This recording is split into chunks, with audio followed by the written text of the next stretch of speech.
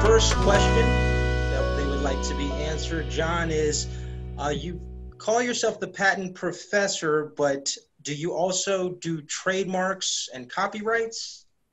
Yes, yes, I do, and I'm glad this question was asked. There's a lot of inventors that we help with their trademarks as well, but branding is something that you really have to understand to do well.